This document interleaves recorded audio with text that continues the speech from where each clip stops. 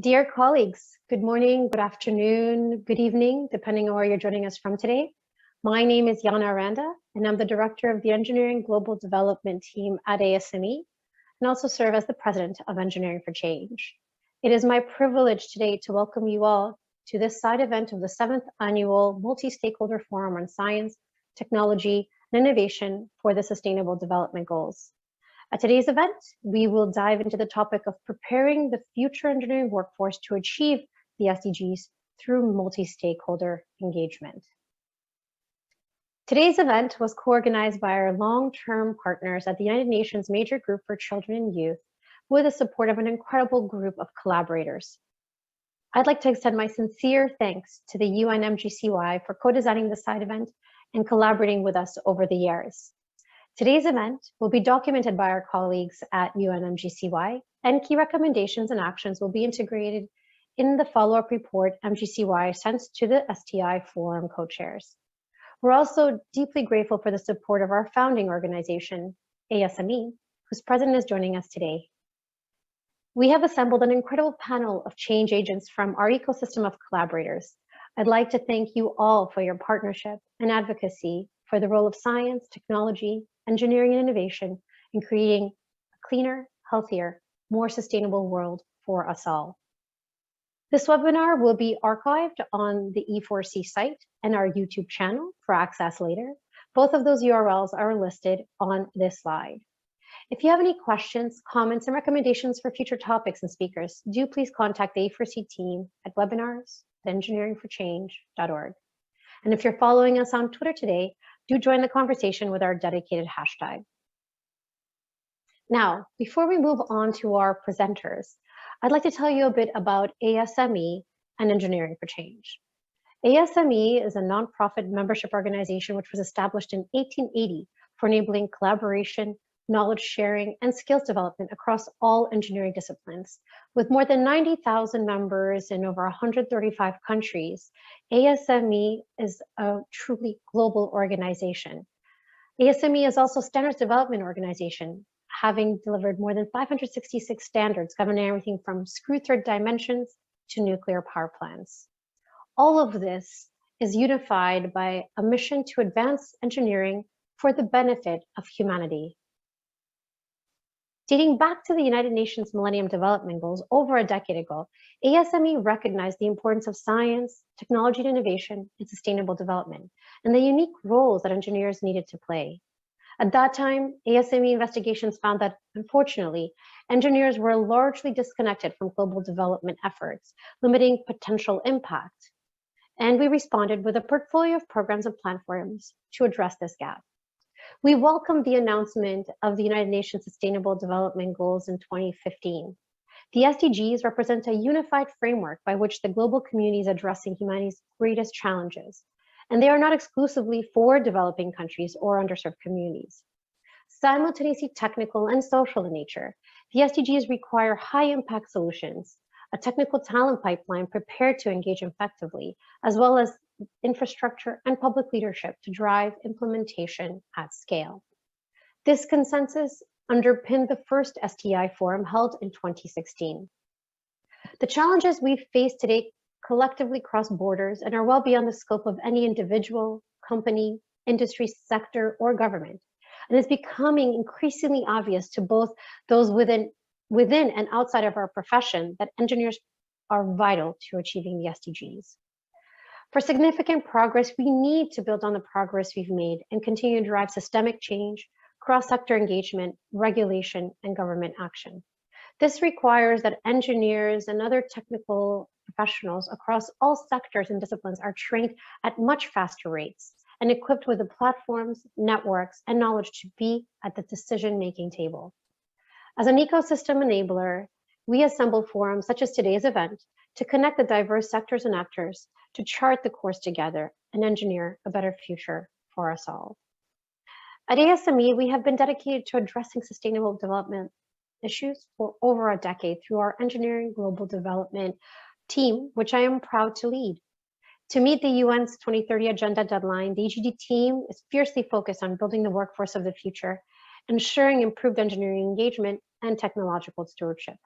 We do this through an ecosystem of platforms and programs delivering knowledge, convening academic institutions, researchers, engineering associations, private sector, NGOs, and multilateral agencies around the world with a shared vision to unify around the SDGs and pursue concrete joint initiatives and expedite progress.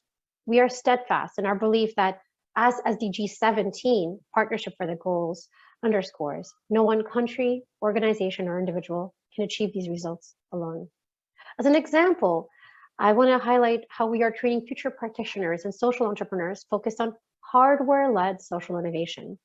ASME Social Innovation Accelerator, ISHO, matches social ventures across the globe with the design services, engineering expertise, and financial support they need to successfully take physical products to market and achieve positive social and environmental impact.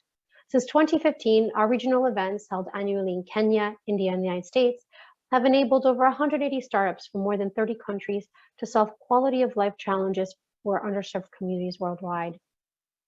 Our experience with the ISHO has shown us the significant potential of social enterprise in improving the lives and livelihoods of vulnerable populations. It has also made us keenly aware of the challenges faced by social entrepreneurs. To overcome these hurdles, the ISHO Accelerator delivers technical and strategic guidance to social ventures based on 4 key pillars: customer and user knowledge, hardware validation, manufacturing optimization, and implementation strategy. We match our finalists and cohort with our global network of engineers, designers, investors, and entrepreneurs to ensure that the proposed solutions are technologically, environmentally, culturally, and financially sustainable.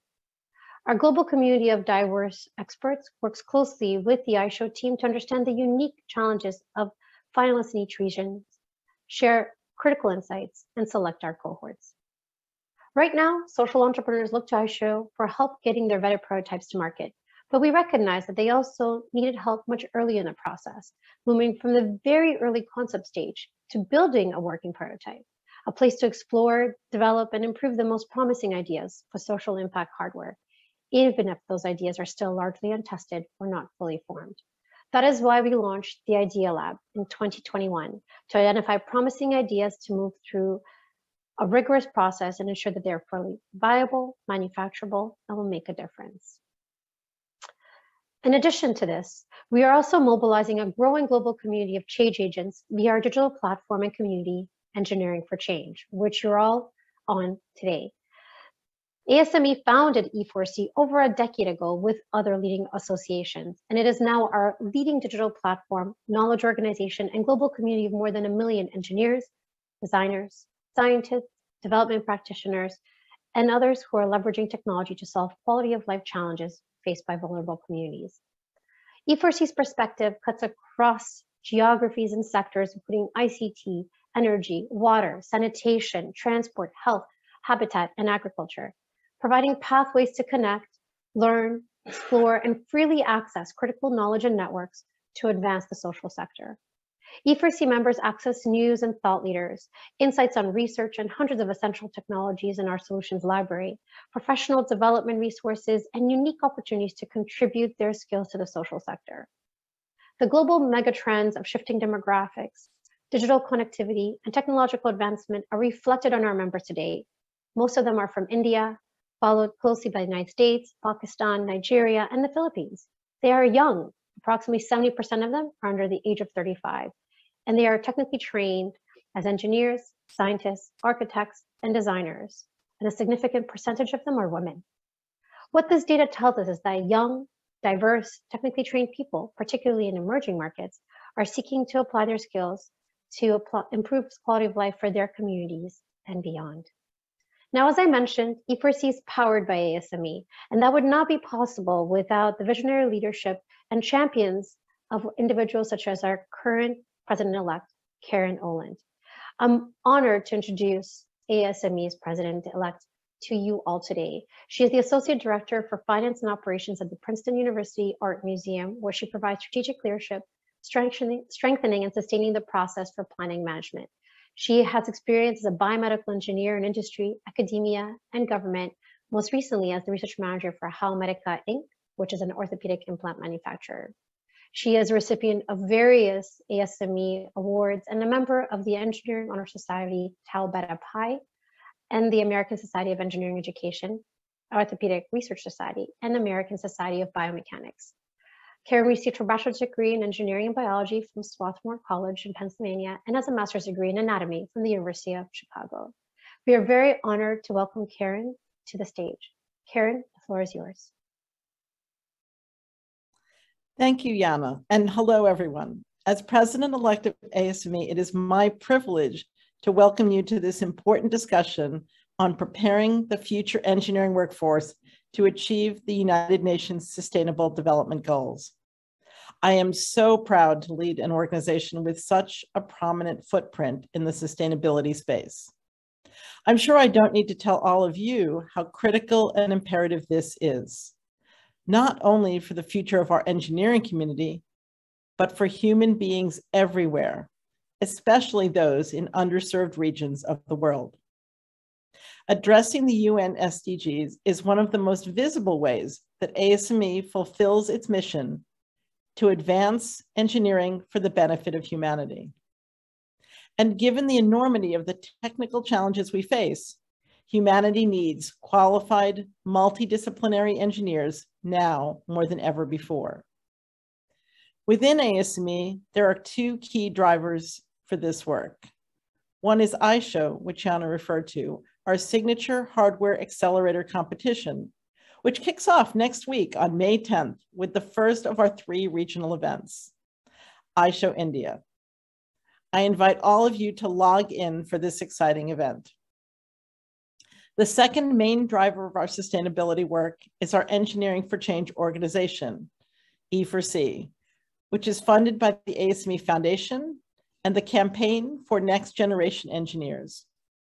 We'll be hearing more about this amazing work in just a few minutes.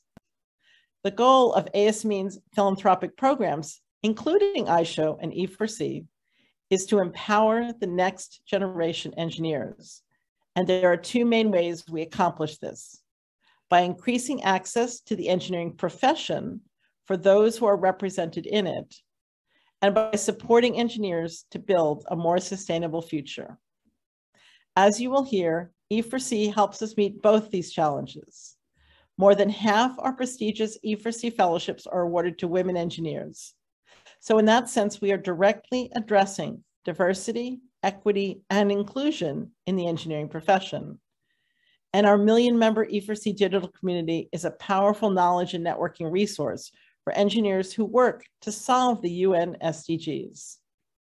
So you can see why I'm such a big believer in ASME's global development work and in all that ASME is doing to build a workforce that will lead the world towards a more sustainable future. Thank you all for being here today and for your commitment to this cause. I can think of no better use for an engineer's talents than contributing to a cleaner, healthier, more productive, and more sustainable world. Enjoy the webinar. Thank you so much for that welcome, Karen, and for your own commitment to this work. To introduce myself, I'm Jonathan Kemp, and I'll be one of your moderators for today's discussion. I'm a technology focal point for the MGCY Youth Science Policy Interface Platform and Program Associate with Engineering for Change and with the Engineering Global Development Department at the American Society of Mechanical Engineers. My background is being one of the early career engineers who has been prepared personally by one of the programs we're discussing today, having been part of the Engineering for Change Fellowship, alongside the work that I was doing at the time as a technical manager for a community development organization in southern Malawi. I'd now like to introduce and hand over to my colleague and co-moderator, Carolina Rojas, who will also speak on behalf of the United Nations Major Group for Children and Youth's Science Policy Interface Platform. Welcome, Carolina.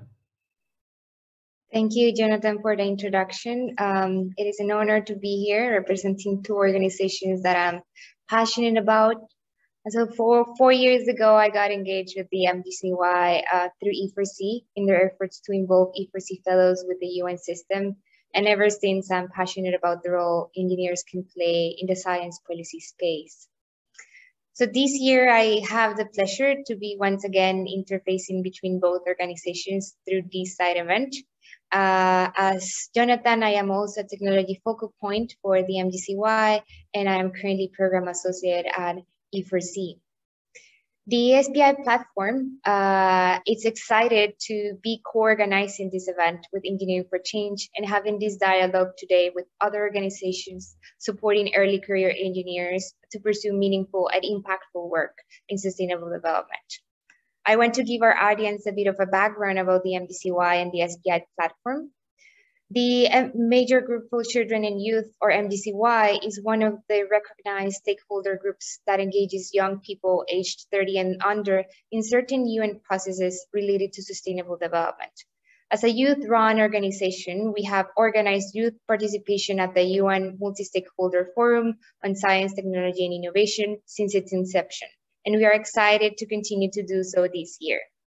Currently, I specifically contribute to the MDCY as a technology focal point for the Science Policy Interface Platform, or STI, which is a global network of young people working at the intersection of science, technology, policy, and diplomacy within the UN system. The STI platform was created in 2016 as a cross-cutting platform of the MDCY that focuses on stakeholder participation, capacity building, knowledge generation, and dissemination, and youth action in science policy spaces. We would like to recognize that this event is happening at the UN STI Forum. We want to acknowledge the role of engineers and architects, as well as scientists and innovators in achieving the 17 Sustainable Development Goals. The relationship between science, engineering, and policy has become an increasingly important component of sustainable development within the United Nations system. It provides a foundation for evidence-informed policies, facilitates the use of science as an enabler in policy implementation and review, and provides a unique scientific lens into monitoring impact. The United Nations Global Sustainable Development Report, written by an independent group of scientists, clearly states that science does not exist in isolation to society. We as scientists and engineers have also the responsibility to contribute our insights to pressing issues and political deliberations about the future we want and need for people and planet. We also need to recognize that although young scientists worldwide are mobilizing solutions for sustainable development challenges through networks as the SPI platform and others, many young engineers are still entering the workforce without support or knowledge of how to apply their skills towards sustainable development. And so we feel it is vitally important to convene spaces and discussions that foster cooperation between, amplify the work of organizations that are taking steps to prepare young engineers to engage with and address the sustainable development goals. Today, we are bringing together different actors who are enabling the workforce development of young engineers and scientists needed to achieve the Sustainable Development Goals and 2030 Agenda. From the MDCY and the SPI platform team, we want to thank you for joining us today. I now hand it back to Jonathan for some housekeeping items and start our panel discussion.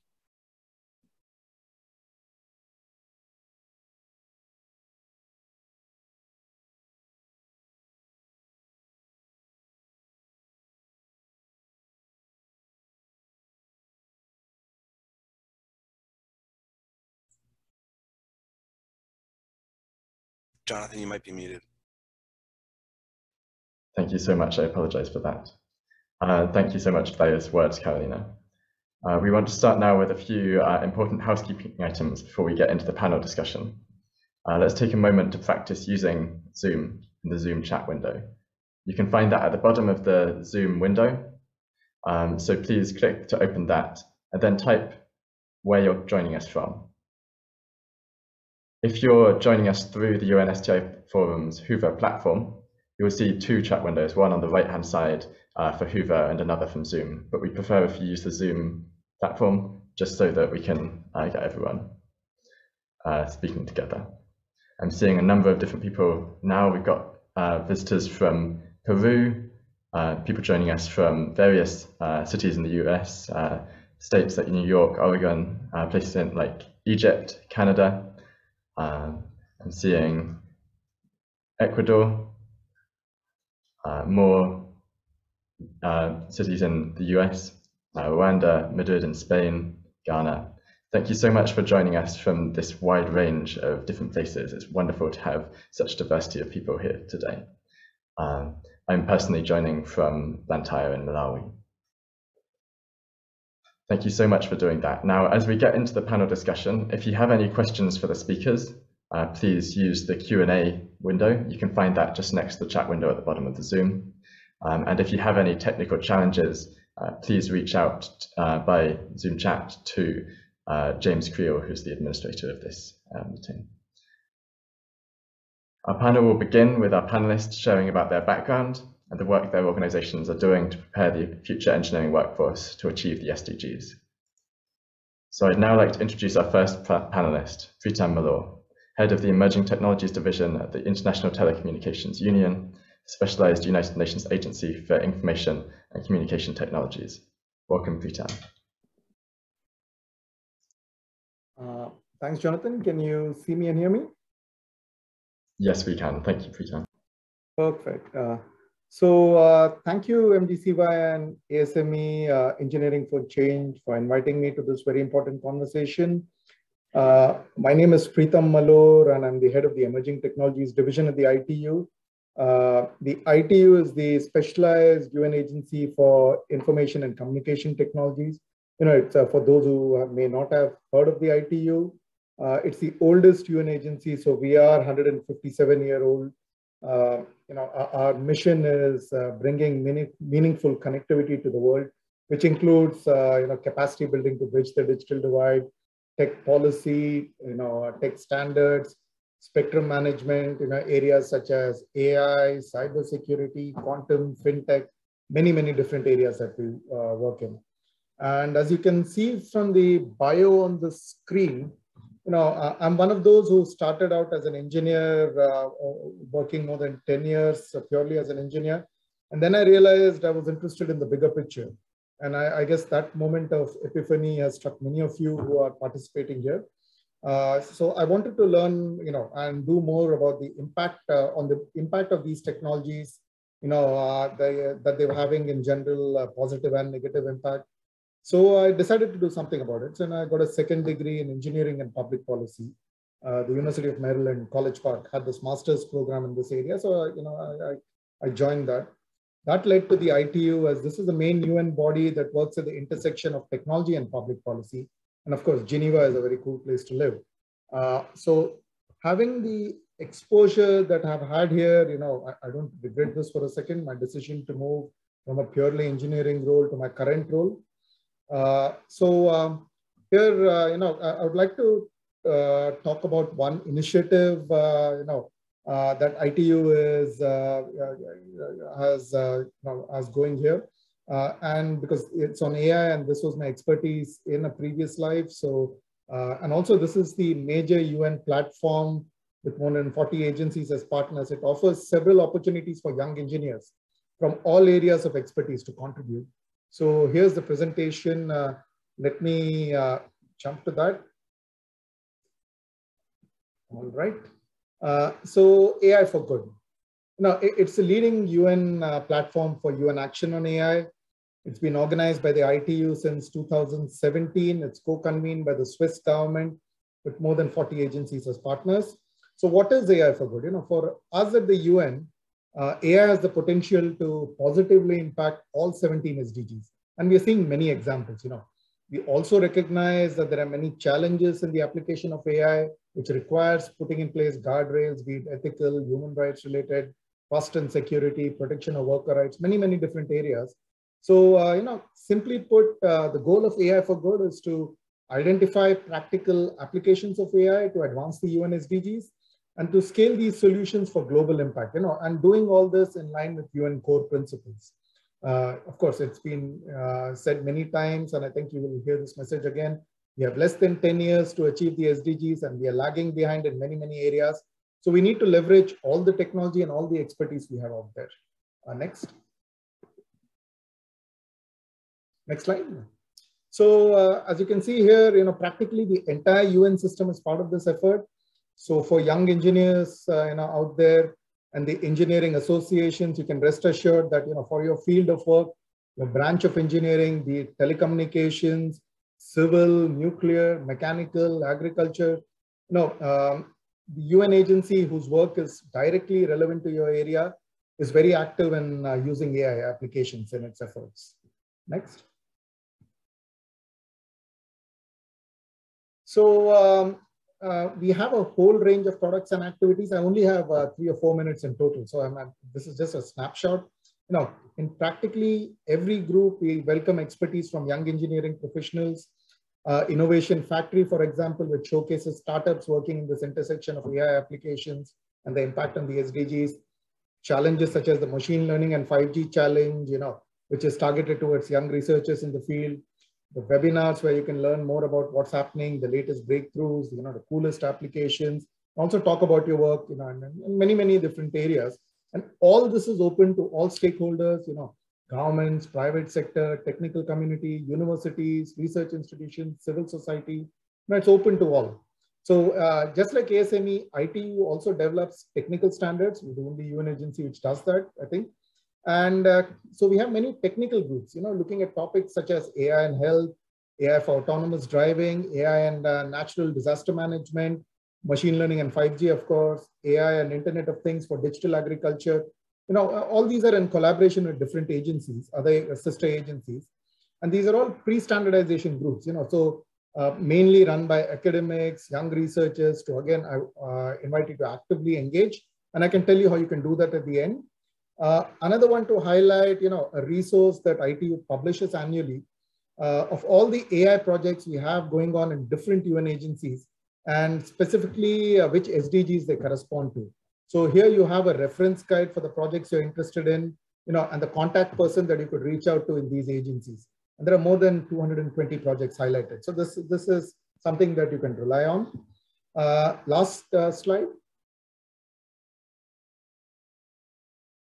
Okay, this is how you can immediately engage.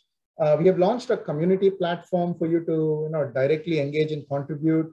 More than 5,000 people are on it. We launched it in Feb of this year. More than 5,000 people are on it, including experts, practitioners, young professionals, UN agencies.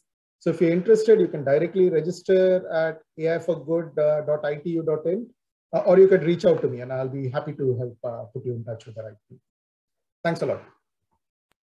Thank you so much, Pritam. It's fantastic to hear about this work that ITU is doing, and we do think that it would be great for people to engage with AI for Good if they see alignment with their passions. Now, our next panelist is Emma Stein. She's bringing insights around the academic engagement in this space. Welcome, Emma. Hi, everyone. I'm Emma. I'm pursuing a PhD in civil engineering from the University of Colorado Boulder. I'm researching student experiences before, during, and after attending a graduate program in development engineering. I focus on how these experiences influence career goals and outcome expectations. I'm interested in how these goals align with social justice movements, including if and how students and practitioners are addressing global inequality and the SDGs and career pathways, especially now when activists are calling for the development sector to implement decolonized and anti-racist structures. So currently I'm interviewing about 50 students from 7 different graduate development engineering programs in the US every semester. So these students are in different stages within their graduate program. Some are starting them, some are about to graduate. I'm going to see them go into their careers. And yeah, and then I'm going to start interviewing practitioners soon too, to see those practitioners' career goals as well. So then on the next slide, I'm hoping to talk about some of the really common structures that I see in these graduate programs, and then some of the best practices that the students I'm interviewing really appreciate or are hoping that their program starts to do. So a lot of these graduate programs use T-shaped in-class learning. On the left, you can see from UC Berkeley, their graduate development program, they have this T-shaped structure where maybe a few classes go over a breadth of ideas within sustainable development. So as you can see for Berkeley, they're focusing on ethics and reflection, data analysis, and a whole bunch of topics. And then after those classes, you can choose a concentration. And for Berkeley, it'd be like sustainable design, healthcare, AI, energy, water, environment, or self-designed. My school at Boulder, we have an intro class, which is sustainable community development, where we go over what's happening in the field right now, the SDGs, past failures, hopes, successes. And then we have a lot of classes that will dive more deeply into specific topics. So we'll have global health, data or community appraisal, development economics, and classes like that. So within here, I see best practices when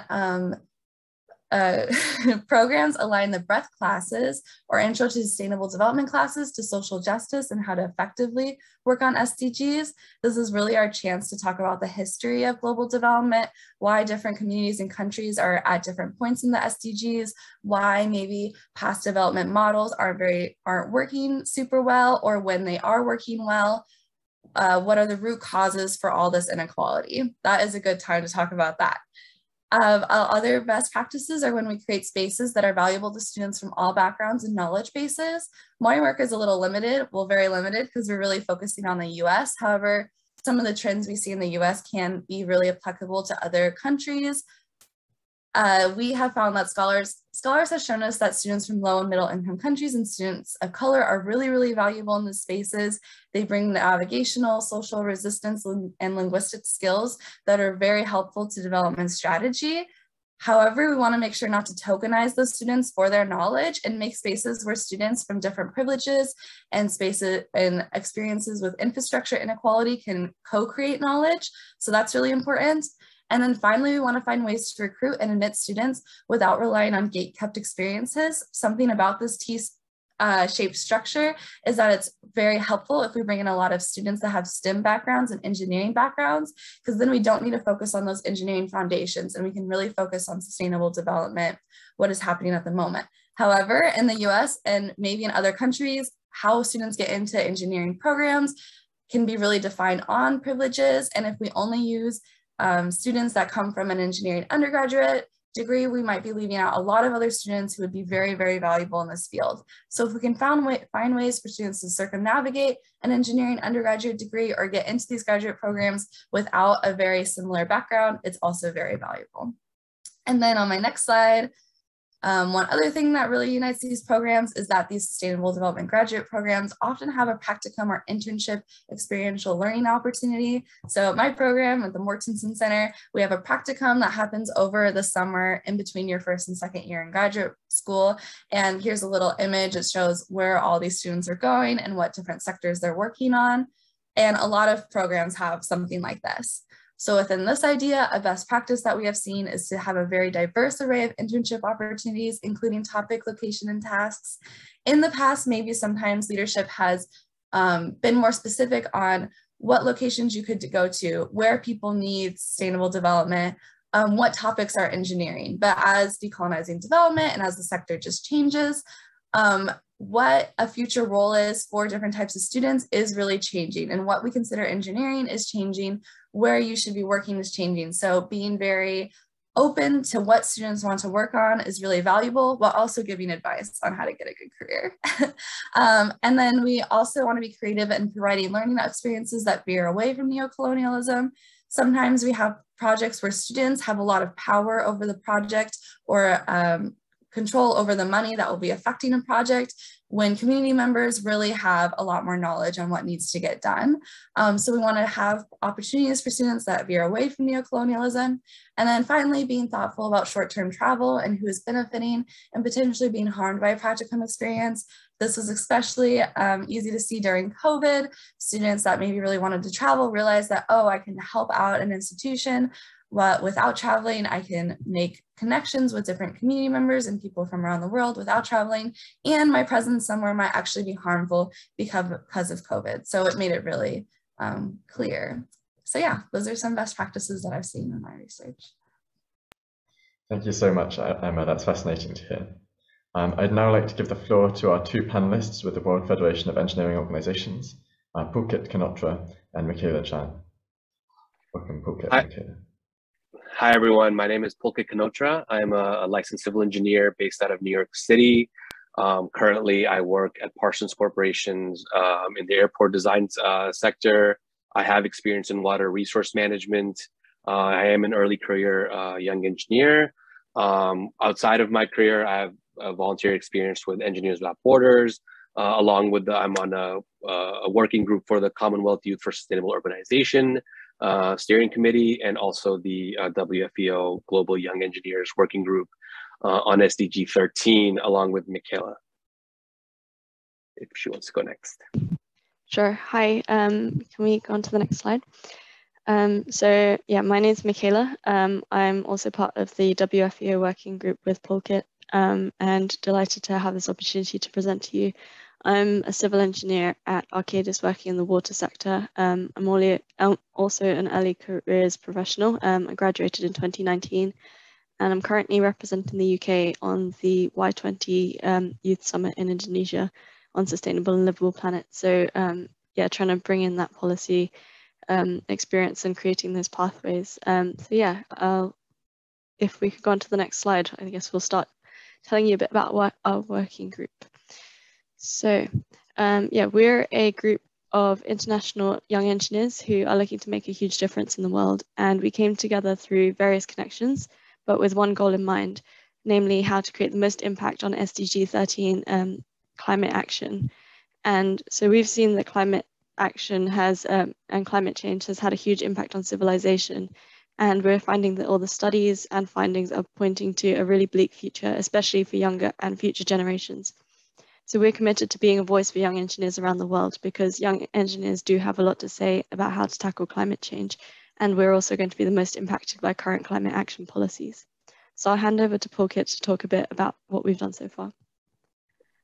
Thanks, Michaela. So what we have done so far is starting last year, we actually started off the year with an engagement for young engineering organizations around the world using WFEO's member site, if you will.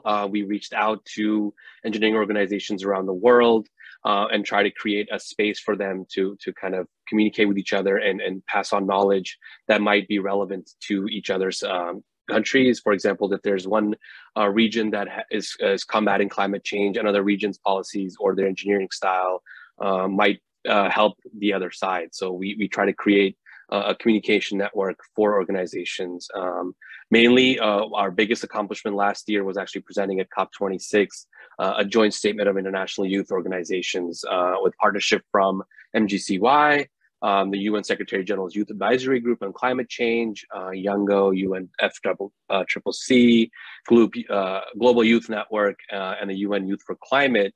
We presented a climate declaration where we had presented some policy recommendations for public policy makers to kind of enact in their public policies. Some of the policy areas that we touched on were mitigation, adaptation and resiliency, inclusive action, and capacity buildings. So we had a total of 12 policy recommendations that we've made. 3 of them were actually fully adopted in the Glasgow Climate Pact. Those were ensuring a clear roadmap for every sector to implement NDCs, or nationally determined contributions to limit global warming to 1.5 degrees Celsius.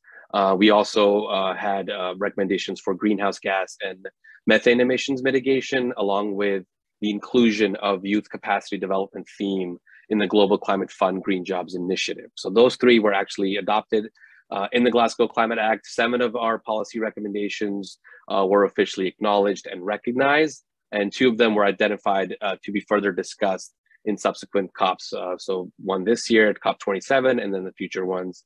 Some of the other ones, policies that we had recommended were stopping and prohibiting exploration and development of new fossil fuel projects, ensuring meaningful and inclusive participation of local communities in the creation of national adaptation plans, because a lot of times we've seen that governments tend to create public policy without input from local communities, which are going to be mostly impacted by them. So it's very important to include them.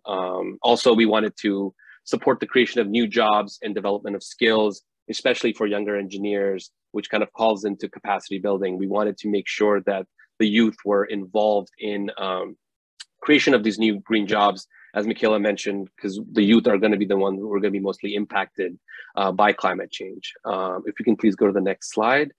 I just wanted to highlight some of the signatories that we had. We were able to get endorsements from quite a few organizations, including YOUNGO, Science and Policy Interface, Engineers Without Borders International and Australia, Engineering for Change. Also, someone to note was Charles Hendry, who was the former minister for business, energy, and clean growth in the UK, Resilient Shift, and World Young Scientist Summit. So all of these people helped push our voice out to the world.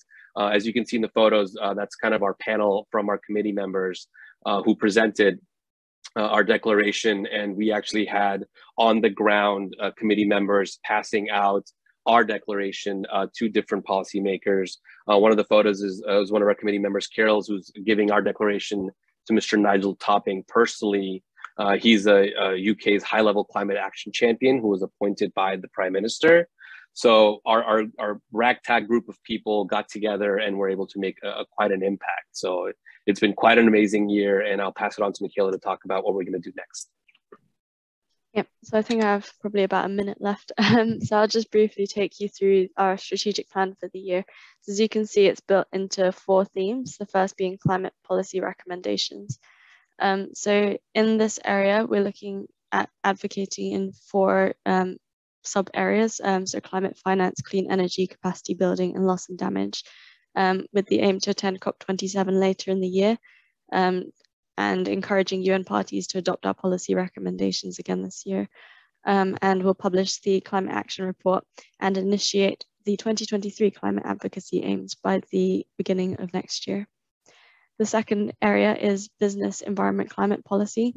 So through this, we aim to develop a strategy and really set up industry-wide dialogue with business leaders, emerging professionals, and key organizations in the sector to garner commitments and share best practices.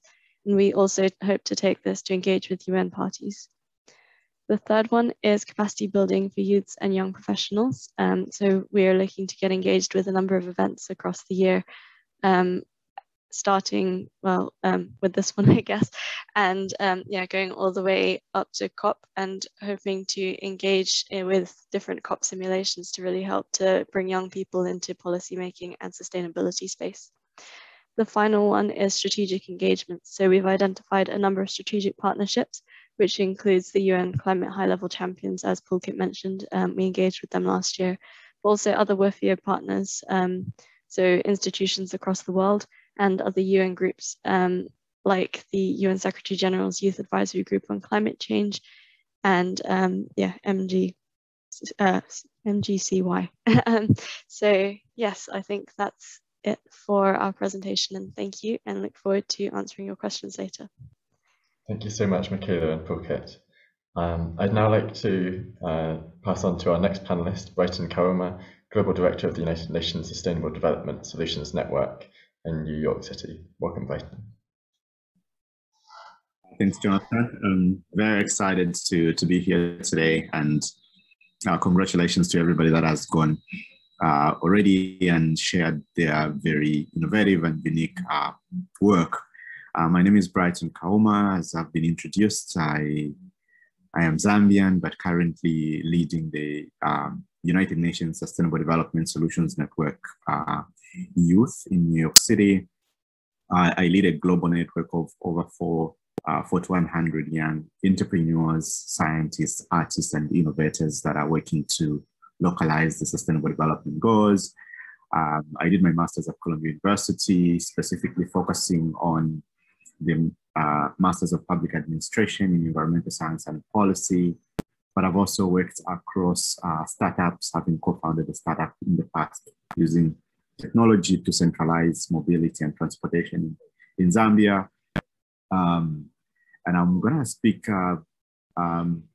about what we do at the STSM Youth, what are some of our strategic priorities, and how are we contributing to innovation in the context of the Sustainable Development Goals.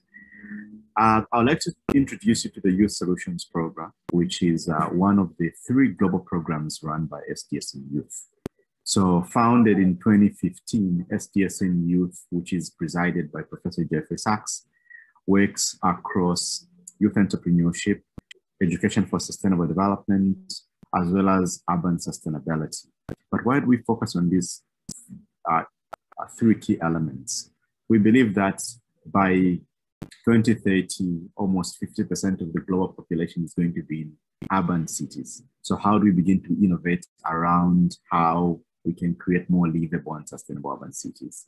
So we have a year-long fellowship program that brings 100 young people from over 100 countries that come to design and devise solutions for sustainable cities, from mobility to energy generation.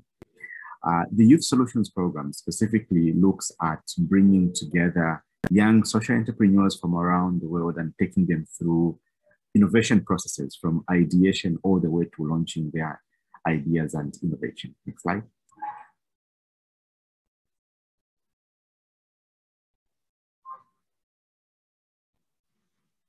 So the Youth Solutions Program, as I stated, is one of our 3 global flagship programs, but it focuses mainly on promoting innovative youth-led projects that are tackling the world's toughest challenges around the SDGs. So the program was launched in 2016, and so far it has worked to support and accelerate 200 plus youth innovations across 170 plus countries.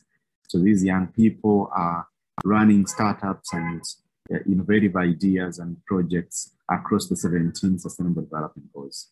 And what the program really does is to help them embed sustainability at the core of their business models.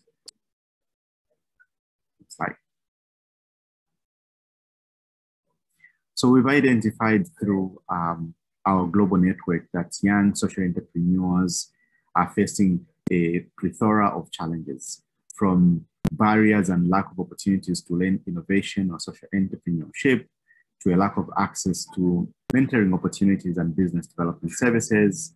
We've also seen that so many young people, especially those in emerging markets, have got limited access to networks and lack of visibility to opportunities. As that's not enough, we've also seen a lack of shared narratives and SDG alignments, with a lack of access to opportunities for them to learn new skills. We've also seen challenges implementing, scaling, and funding innovations and solutions.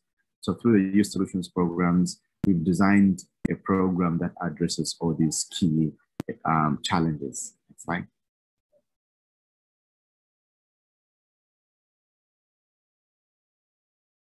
So our approach in the Youth Solutions Fellowship focuses on providing innovation, training, and mentorship, where we have partnered with a number of different organizations, including BEAR, World Bank programs, Columbia University, where we provide mentoring opportunities for young innovators and entrepreneurs that are driving social enterprise innovations. And we put them into a network of experts for them to gain visibility, have access to funding opportunities. But most importantly, we want to help young innovators align whatever they are working on to the SDG goals. So we have experts that take them through a series of trainings for 12 months before they eventually pitch their ideas and have access to opportunities for funding.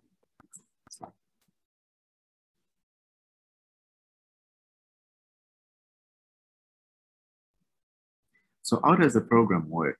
So we begin by scouting and sourcing talent, where we have a call for applications for young people from around the world. And then we get into knowledge building, where the selected 100 innovators go through an incubator program. So the incubator program that we run focuses on building their foundational skill sets.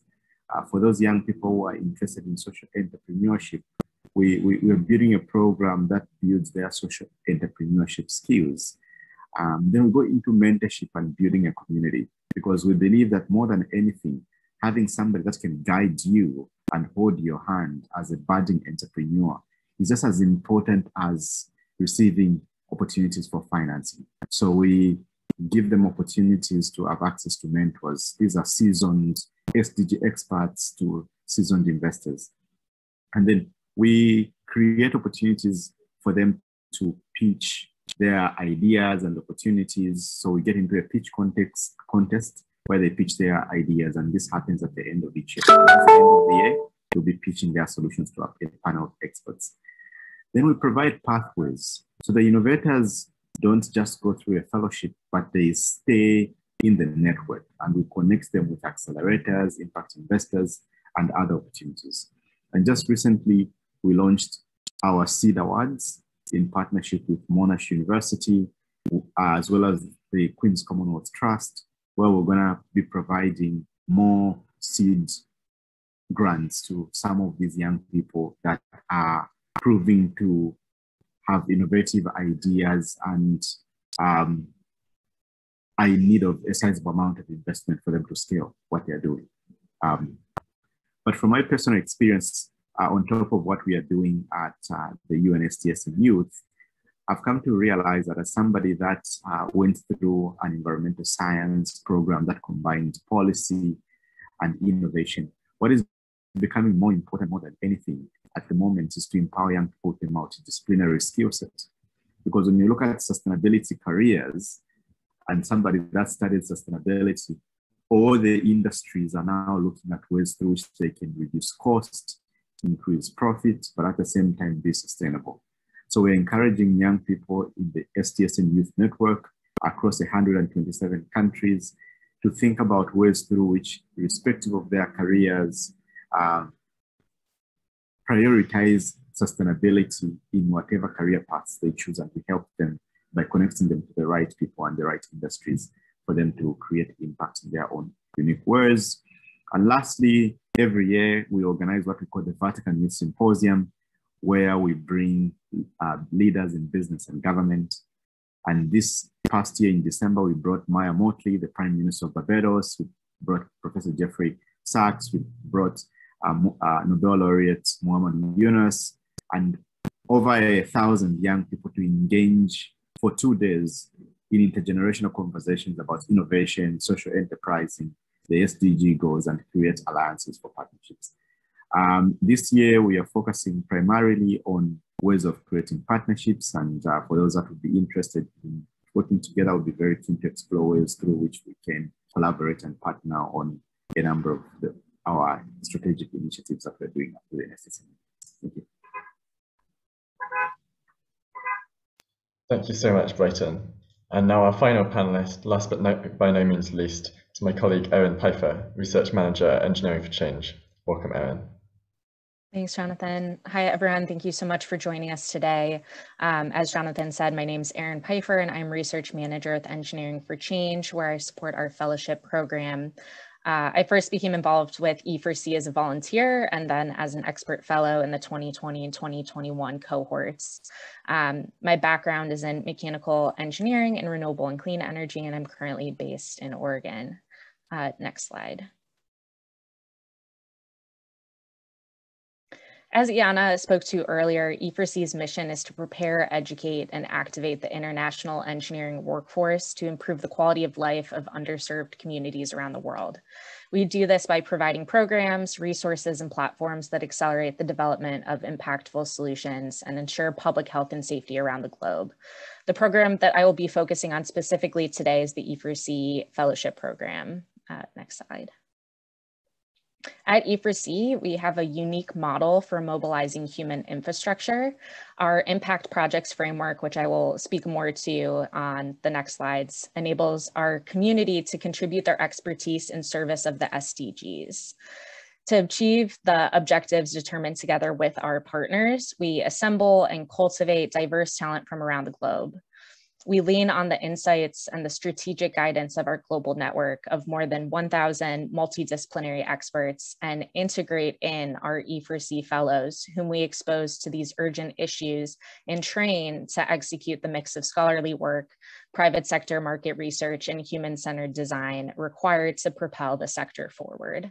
This human infrastructure is critical for realizing the SDGs and more. Next slide. To unpack this in a little bit more detail, E4C's impact projects are part of an annual program that bring together our community with social impact organizations worldwide to advance sustainability objectives. Projects are co-designed with diverse organizations ranging from academic institutions, nonprofits, social enterprises, private sector, and multilateral agencies. We have 3 work streams for our impact projects, which you see here, including impact research, design for good, and advancing workflows. Our impact research projects investigate critical research questions at the intersection of engineering, sustainability, and global development. One example of this is a project sponsored by Habitat for Humanity, where fellows identified and analyzed sustainable housing solutions and innovations that would enable circular economies in low-income communities, particularly in Mexico and Kenya. Our Design for Good project assists organizations with product design, development, implementation. Last year, we worked with the nonprofit Bridges to Prosperity on a project at the intersection of transport, infrastructure, and data analytics. The project leveraged existing satellite imagery of completed Bridges to Prosperity trail bridges in Rwanda and Uganda to determine changes in the width of walking paths and roads within a specified distance before and after bridge construction. And then lastly, our Advancing Workflows projects work to improve system workflow processes to ensure that partners can achieve their impact goals more efficiently. Last year, we worked with the UN High Commissioner for Refugees to support the implementation of an integrated settlement spatial planning framework focused on the delivery of settlement planning tools and templates as a key component for implementing the framework. These examples are just a few of more than 70 projects to date. Next slide. And it is my pleasure to officially welcome the 50+ incredible fellows that make up the 2022 cohort this year. This is officially their first week. Typically, we would be in New York City attending the STI Forum, but today they're joining us at the side event from around the world. To the E4C fellows who are on the call right now, I encourage you to type in a brief introduction into the chat now. The 2022 fellows will join our growing network of multidisciplinary global change agents representing 24 nationalities and a gender balance that is still, unfortunately, aspirational in most engineering classes and professional settings today. These incredible individuals represent the science, tech, and innovation ecosystem and how a digital platform can be leveraged to train a global workforce necessary to achieve the SDGs and beyond. Next slide. So in conclusion, this approach that we use at E4C allows us to simultaneously train exceptional rising professionals worldwide, provide a platform for interdisciplinary cooperation, and connect a community of thought leaders and peers from every continent. Thanks so much.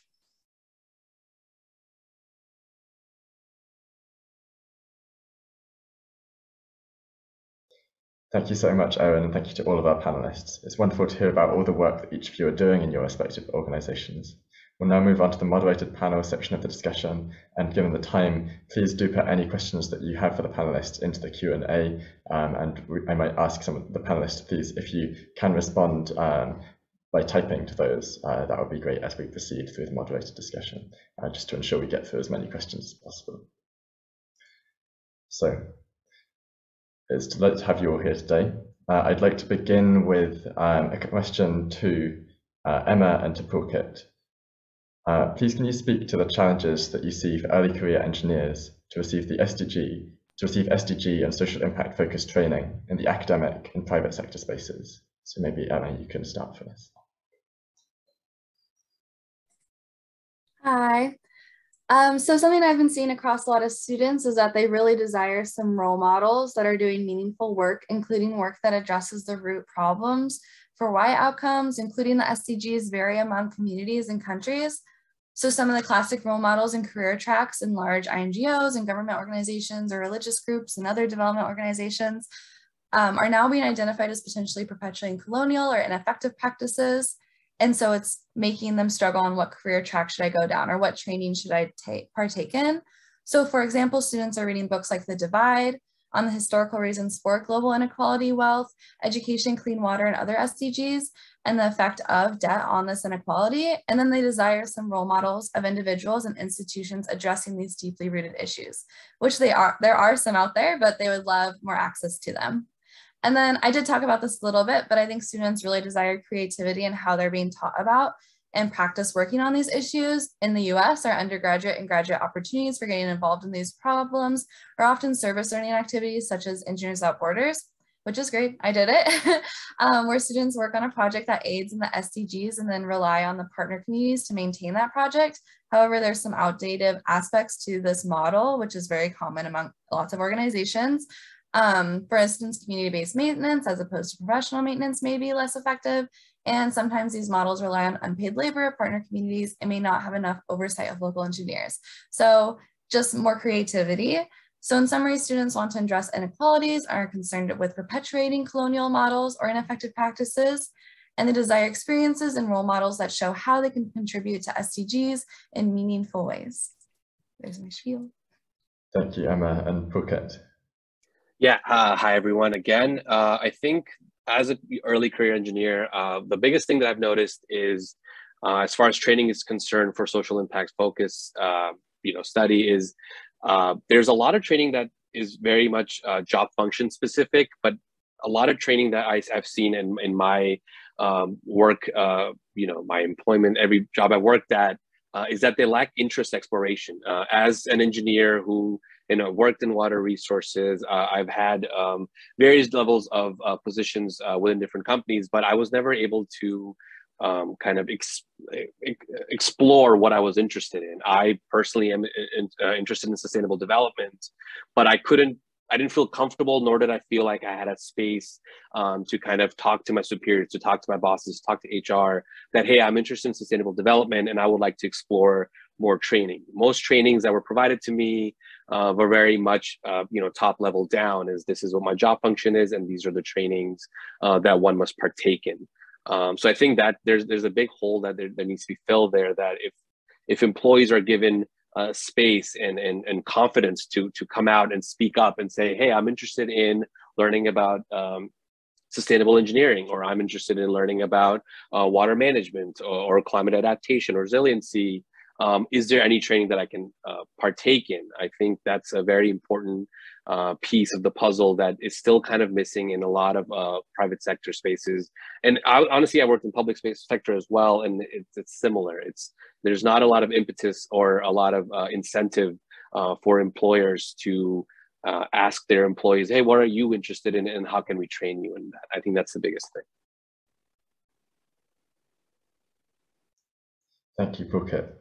As we continue to consider the gaps and barriers that are limiting young professionals to have careers in sustainable development, I'd like to address a question to Owen and to Brighton. Both of your organizations engage with young engineers, architects and scientists globally through fellowship programs, helping them to advance the SDGs. So first, Owen, from your experience with the Engineering for Change Fellowship Program, can you speak to what challenges the early career technical professionals are facing to form a career in sustainable development? Thanks, Jonathan. So from my experience with the E4C Fellowship Program, I believe some of the challenges that early career technical professionals face around opportunities are around opportunities navigating career pathways and a lack of formalized training. And I can elaborate on each of those points in a little bit more detail. So applicants for the fellowship have expressed a lack of opportunities to collaborate on projects internationally, as well as a lack of opportunities to work on projects that have a real and tangible impact in comparison to, say, like traditional school projects or internships where there may be a lack of this connection to social and sustainable impact. And I think that that's kind of what draws a lot of interested applicants to our fellowship program in the first place. Additionally, it can be pretty difficult to navigate career pathways in this space. As some of the panelists have spoken to, historically doing engineering for global development work has required volunteer work, which is a tremendous barrier for those who don't have the resources to go without pay, for example. And one way we try to address this with our fellowship program is providing stipends and also having the opportunity to be part-time so that they can continue to work in other jobs if necessary. Additionally, we try to provide ample networking opportunities through the projects, through our growing E4C alumni network, and then also by engaging with our expert network around the globe. So for example, if someone wanted to work for the UN one day, applicants see that this fellowship could be a great opportunity to further make those connections to make that happen. And then lastly, I mentioned a lack of formalized training on engineering for global development and the skills needed to be successful for that. So including things like just understanding the sector as a whole, design processes, considerations for manufacturing, distribution, and implementation, business models around social innovation, and several more, which are things that we do try to address in our fellowship and our learning curriculum. Thanks. Thanks, Erin. And Brighton, from your experience with the local Pathways Fellowship Programme, can you speak to what challenges young innovators are facing to develop impactful solutions that address the SDGs? I think, thanks, Jonathan. So we continue to observe very consistently what some of the learnings that are coming out of these fellowship programs we run. With the local Pathways Fellowship, we bring urban architects, designers and innovators, policy analysts to come together and form teams that can address these problems from a cross-disciplinary stance. Because we keep realizing that if we want to solve any of the challenges around sustainability, we don't just need, lawyers alone or engineers alone. We need like a multidisciplinary skill set that can contribute to designing all these solutions. So through our local fellowship pathway, we are addressing that problem by creating teams of young people that have got diverse skill sets. But that's one thing that we've also learned. Young people that are in our fellowships would share about how in their previous experience, they found themselves to be in a silo where, because they were focusing on this particular career and they would do it indefinitely, but they've started realizing and learning that things are evolving. You might not just focus on one specific career path indefinitely. You might think about ways of diversifying your skill sets and collaborating with others to resolve complex challenges that equally require collaboration. So collaboration is one thing that we've observed, and we are bridging that by creating a platform for young people to connect. The other issue, especially for young people in the global south, I come from Zambia, I come from an African country, and I see that by 2050, for example, Africa is going to be a continent with 1 billion people. But if you look at access to opportunities by most young innovators there, young engineers who are creating solutions for sustainable development, access to, say, financing is totally different from other young people that are in the global north. I live in New York, so I can speak confidently to some of these, issues that I've observed. So we're creating pathways of linking them to opportunities to access sizable amounts of investments. We recently launched our Seed Awards, where we are creating partnerships with other organizations and identifying some of the most tangible and scalable solutions around mobility, reforestation, and we're giving them opportunities to receive sizable amounts of funding. So the financing gap that exists in SDGs is quite huge. And I think it's good to start not treating young careers to be uniform globally. They're not homogeneous at all. So we try to look at them as unique cases depending on where they're from and which part of the world they're from. Thank you, Brighton. That's very insightful. Now we want to consider particularly about the current progress that we're achieving and the training opportunities that are taking place at the moment. So pre-term, 2 of this year's STI Forum topics of discussion are aligned to the SDG 4 on quality education and 5 on gender equality. One of today's thematic sessions focused on digital public goods and highlighted the importance of digital connectivity and literacy for development and achieving the SDGs. Given that current efforts from ITU are aligned to these topics, can you share more about the ways ITU is bridging the digital divide globally and building capacity of early career engineers and young people broadly? Sure. Thank you, Jonathan, and thank you for the question. It's a fairly broad question, so I'll, given the time constraint I have, I'll focus my response on one of the major divides, the digital gender divide. Erin also brought that up in her, intervention. Here, despite some encouraging progress the digital gender divide still remains it's prevalent in a great many countries around the world. And sadly, the connectivity divide is widest in the world's LDCs, the least developed countries, where a large majority of women remain totally offline. And it's not just an access divide, it's also a representational divide within the tech sector, the tech engineering sector. And ITU has been focusing in this area for more than a decade. For example, we have the Equals Global Partnership. It aims to help fulfill SDG 5. It's in partnership with UN Women, the International Trade Center, which is another UN agency in Geneva here, GSMA, which is the Telecom Industry Association, and UN University. There are co-leads, and today we have more than 100 partners across the world. And what do? We advance, we have advanced mentorship and exchange platforms, such as the Network of Women. I saw a question there about mentorship, so I'm just mentioning this, Network of Women, Women in Cyber Mentorship, and many others, We also, pleased to co-lead with UNICEF, an initiative called the Generation Equality Technology and Innovation Action Coalition, working with UN Women, the governments of Mexico and France, around collective initiatives and investments to support girls' digital access, skills, creativity. So bottom line, we want to ensure that each and every girl and woman in every country around the world gets a chance to leverage the opportunities offered by access to digital technologies. And also, that every young girl who wants to,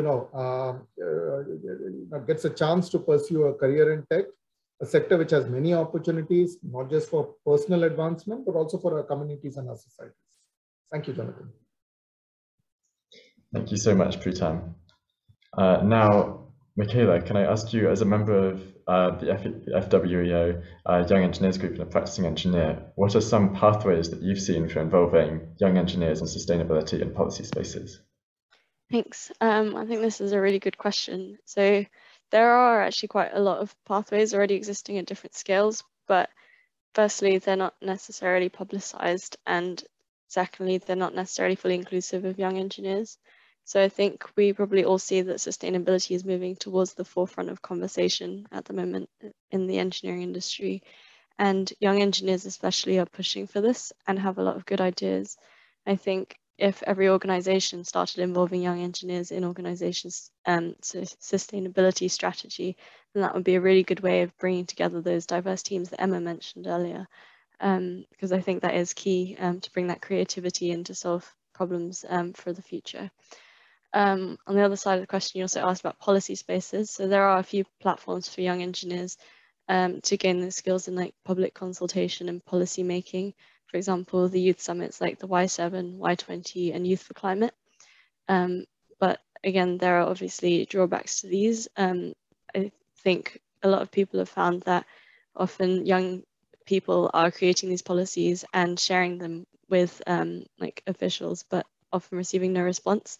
And I think conversations need to go both ways, and there needs to be that constructive conversation that comes following receipt of the policy proposals, and kind of using that as a way to springboard into wider discussions around the sustainability and policy making.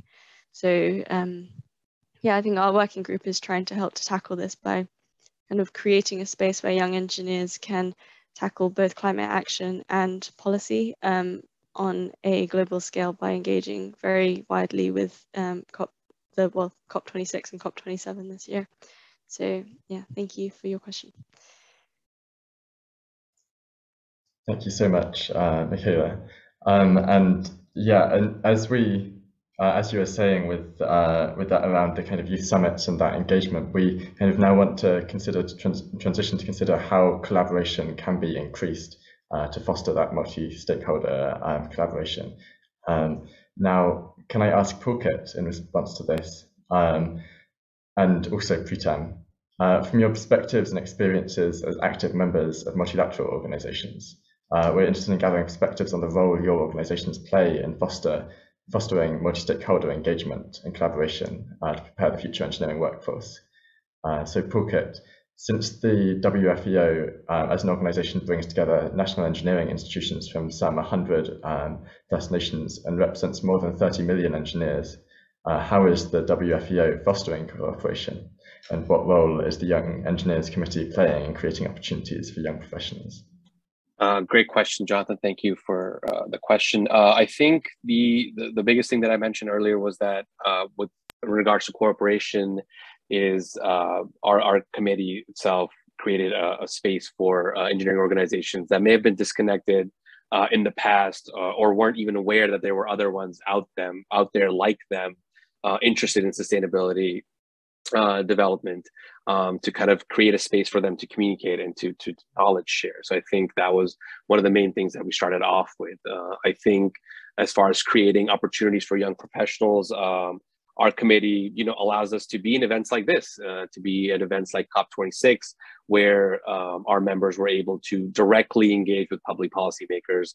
A lot of times in our meetings, we have discussions on how we can make change, what can we do, but the committee itself allowed us to be able to directly engage with public policymakers in person, hand them our declaration, kind of give the voice to all the youth out there, young engineers who are working in the space, and just younger generations who are going to be impacted, who feel a certain type of way about climate change and want to have a voice in climate action. So I think our committee played a huge role in kind of creating an opportunity for young professionals to get involved. I think it was my biggest takeaway from that was that as someone who is an early career engineer, who may not know where I want to be, how I fit into that space, I'm able to spend some time and volunteer. And I don't have to wait for anybody. I don't have to wait for my boss to give me a task. I don't have to ask for permission. I can go out and seek a committee like ours to make a difference, to make an impact, to voice my opinions and voice my fears and concerns, quite honestly. So I think our committee is quite uniquely positioned to bring together engineers from around the world with different backgrounds, different experiences, and kind of work towards a similar goal, which I think we all kind of feel. And I think there's a critical mass of the youth who want to engage in climate action. So I think our organization, our committee is a great place for that. I'm sure there's other organizations that people can be involved with, and I would ask people to go out and seek those and see how you can make a difference and get involved. Thank you. Thank you so much, Pulkit. And on that topic of kind of organizations that are working together, Pritam, as ITU is the UN's oldest agency and a neutral party platform, how has it fostered cooperation with diverse stakeholders from the private sector, civil society, and public institutions to support sustainability efforts? Thanks for the question, Jonathan, again. Within the UN system, ITU is sort of unique. It's also sort of cool, I think, because along with the 193 member states as members, of course, we also have as part of our membership, and this has been since probably our inception, the private sector. So right now, our membership includes, tech giants such as Apple, Huawei, Samsung, Google, Microsoft, Facebook, Alibaba, all the big guys. As well as civil society organizations, research centers, academic members from some of the top universities across the world. There are 900 members who are not, other than just the 193 countries. And these are actually the ones that lead all the work on ITU's technical standards, bring in the discussions on new and emerging technologies, and also on practically every initiative that we have.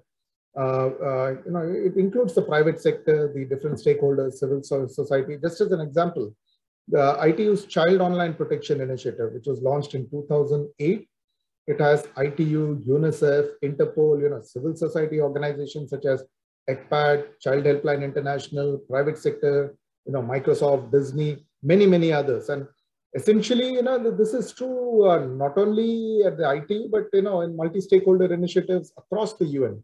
Now, essentially, we've realized that multi-stakeholder is the way to go, primarily because these topics are becoming really complex, multifaceted, not just technically, but also policy-wise.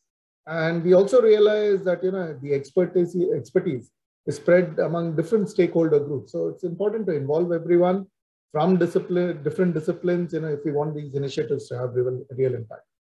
Thanks, Jonathan. Thank you so much, Pritam. I definitely agree that involving everyone from across these disciplines is vital.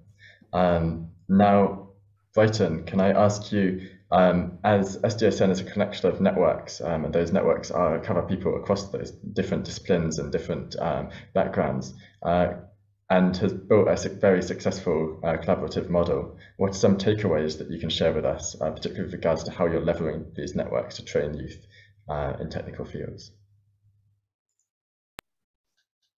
Thanks, Jonathan. I think that's a very important question because over the last 5 years, what has been our most unique selling point as an organization is creating a platform where young people, irrespective of their interests, can come and find a community to belong to. So we have young people that are artists, for example. We have young people who are designers. We have young scientists. We have young entrepreneurs. But by virtue of them coming to SDSN Youth, they find a place where they belong, a place where they can find people that have got similar interests as them. So creating a platform that creates opportunities for a diverse set of young people who are coming from unique backgrounds is extremely important. But also promoting a space of inclusion. Because when we speak about specific technical and engineering skills, so many young people that are coming from particular under-resourced communities and regions might not have the same level of access to such opportunities. So how do you create a platform where they can also come in, learn through peer-to-peer connections and identify areas and skills which they need to develop? So we've seen that through creating this global thriving network, which is very engaging. Young people have managed to create good opportunities for alliance building and skills development. But also, most importantly, what we've come to learn over the last 5 years is that ideas and solutions are very ubiquitous. But what's more important is how do you prepare young people to structure, especially the social entrepreneurs, to structure their model so that they can become more investor ready? And how do you create democracy in accessing all these learnings and opportunities? What we've managed to do and what forms a strong backbone of our work is partnerships. So currently we've partnered with a number of different organizations that have made our work even much easier.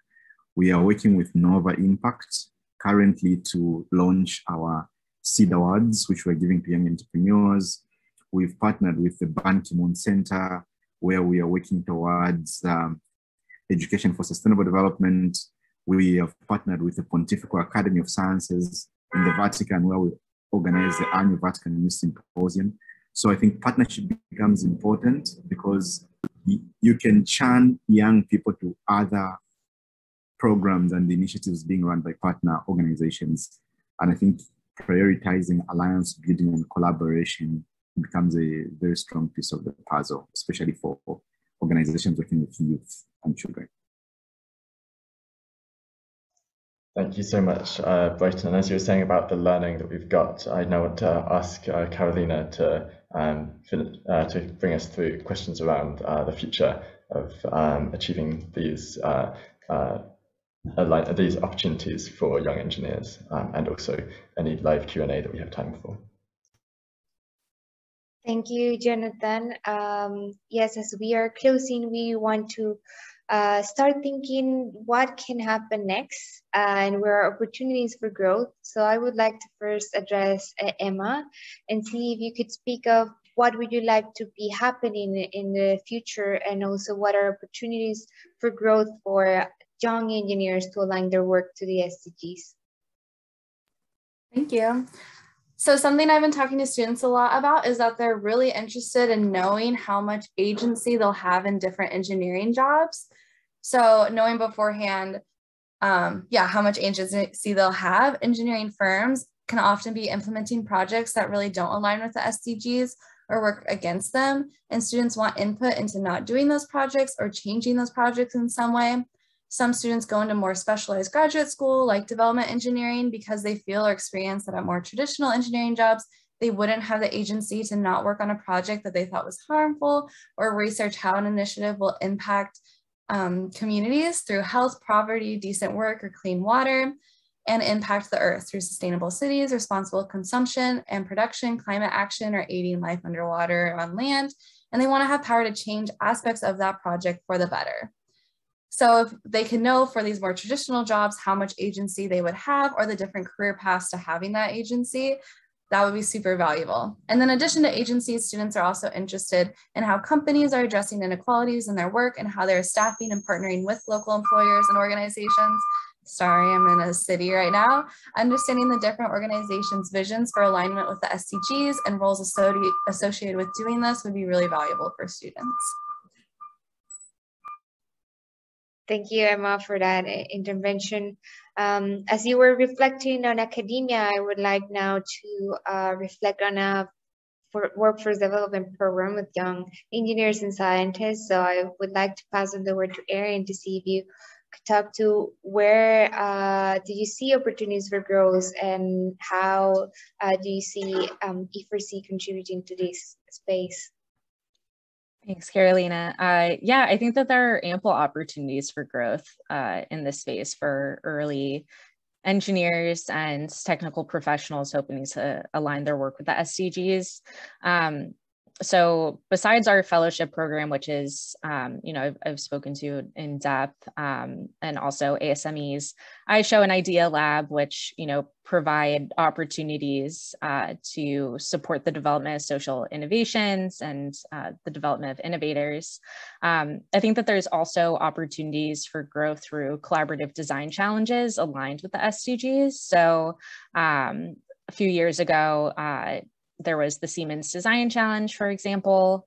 And something else that I just wanted to touch on with this is that something that came out of a project that was sponsored by Autodesk, where E4C fellows looked into the future of mechanical and manufacturing engineering and machinists, is the potential for micro-credentialing, which can be used for early career technical professionals to really showcase more easily their and quantify their transferable skills to the sustainable development space. And so I think that this could be really helpful kind of in creating more opportunities for individuals in this space.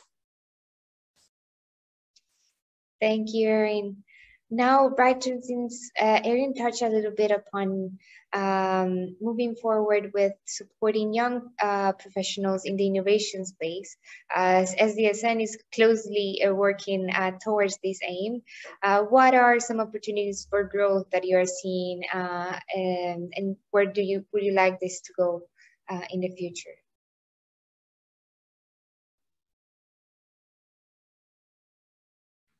One of the most important thing that I'm very certain about in my mind is ensuring that even as we discuss creating opportunities and pathways for career advancement for young people, we begin to identify who's left behind. If we are working towards leaving nobody behind, thinking about who are the ones left behind, and then working from there is going to promote a lot of inclusion, but most importantly, ensure that we harness the demographic dividends that we're seeing regionally. Because if we don't empower young people with the right 21st century competencies, then I guess we won't be able to attain the sustainable development goals that we are working so passionately towards. So number one is thinking about who are the ones left behind, be it in our workplaces, be it in our organizations, be it in our communities, but also be it in areas where our work focuses, and beginning to look at ways through which we can include the ones left behind. Number two is looking at co-creation, collaboration, and cooperation. I think those three C's are going to allow us to create change at scale. In designing our programs, focusing on those three things, from co-creating programs that include engineering, that include science, technology, the arts, but also looking at collaborating with other different stakeholders and partners, and cooperation. And the cooperation in the sense of ensuring that there is more mutual partnerships and there's more mutual benefits across the different organizations that are working together. Also, lastly, I would like to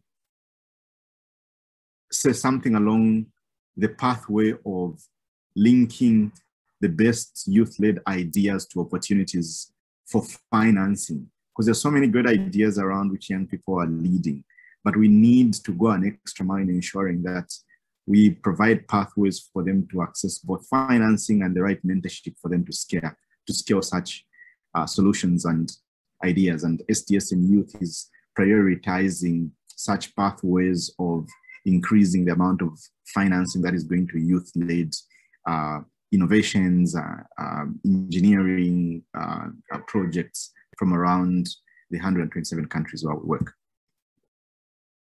Thank you very much for that, Brighton. I know we are at time, but we do want to ask everyone that we will stay for just 5 more minutes so that Michaela and Pulkit and Preetam can also reflect briefly on where they would like this to go forward, and then we'll have our closing remarks.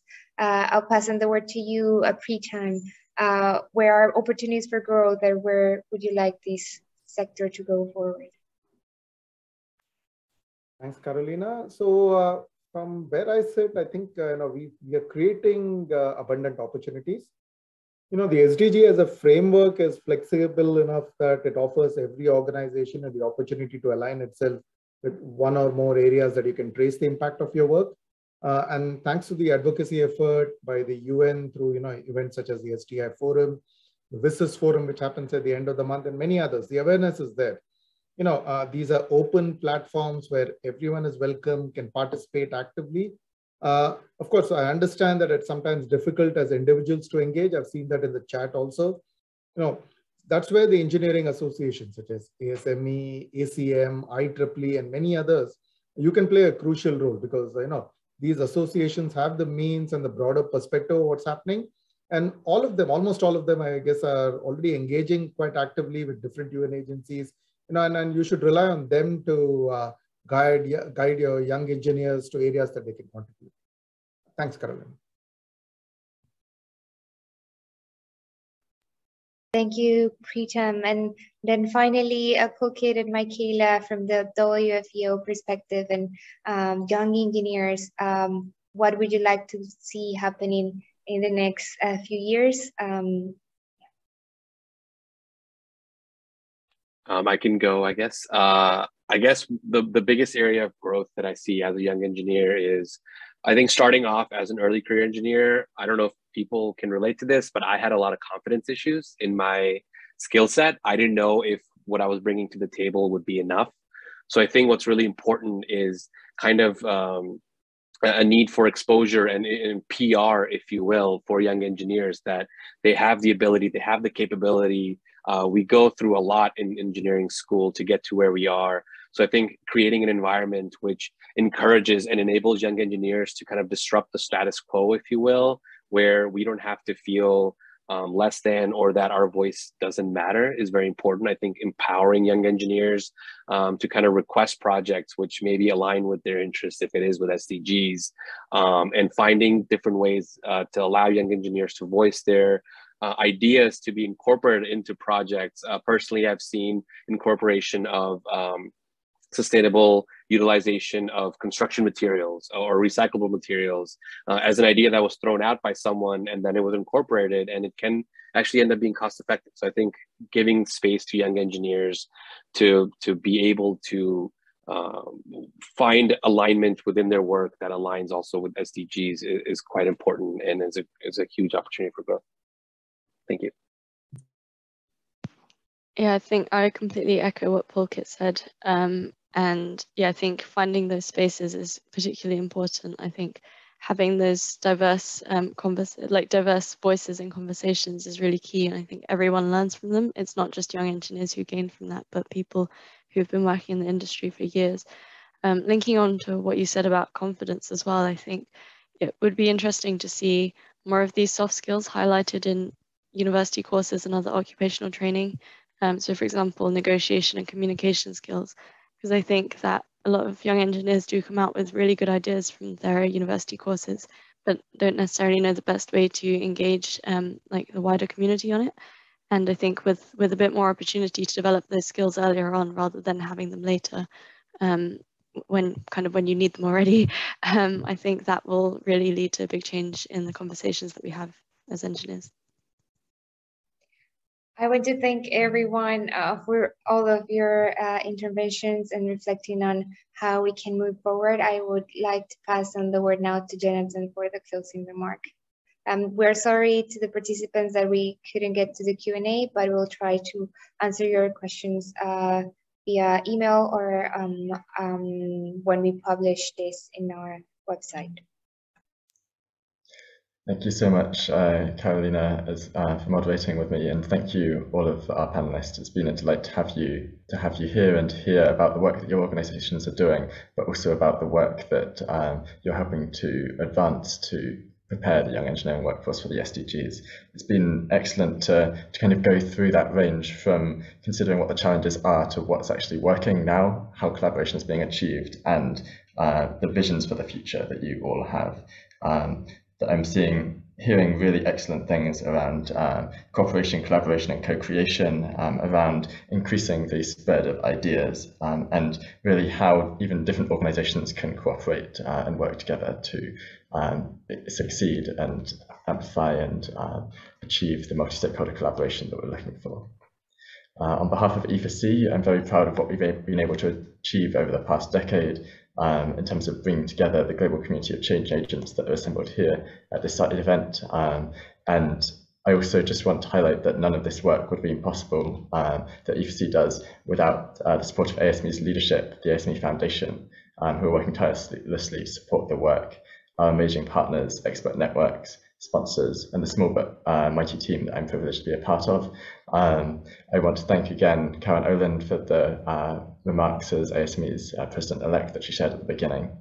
Thank you to all of you for attending. It's been a delight to have you here, to have your questions, many of which have been answered through the Q&A feature. And thank you so much to all of us excellent speakers. Best wishes for the rest of the STI Forum. We're looking forward to virtually seeing you all there. Thank you.